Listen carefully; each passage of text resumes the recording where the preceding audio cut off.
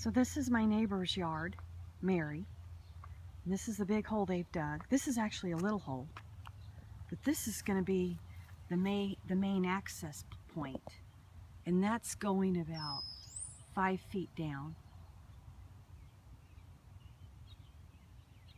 And you see the cable coming out from underneath there.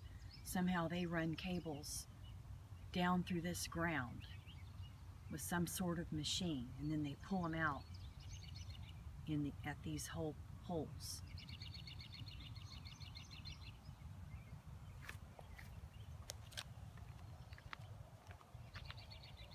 Here's another one. This is at the other end of Mary's yard. She got hit by it really bad because she's on a corner.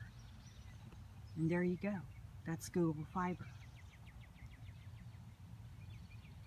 Okay, now that cable is about, the hole is about 5 feet, but the cable looks like it's about 2 feet.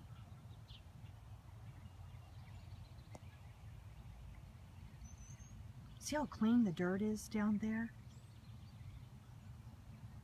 Okay, and then this is how we know where they're putting the access plates, is that marking right there. That's an access plate, and that's the hole I showed you. So when they're all done, this hole will be capped off with a plate about 2 by 3 feet, and that's where they can access and rerun lines when they need to. And these plates are about every, I don't know, 50 yards or so. Probably more than that, every 100 yards.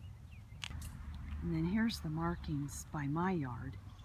This is not an access plate, and it's in front of the mailboxes. So it's hard to say, but I'll know next week. I think they're going to put a hole somewhere around here. Maybe even behind the mailboxes, because there's enough room.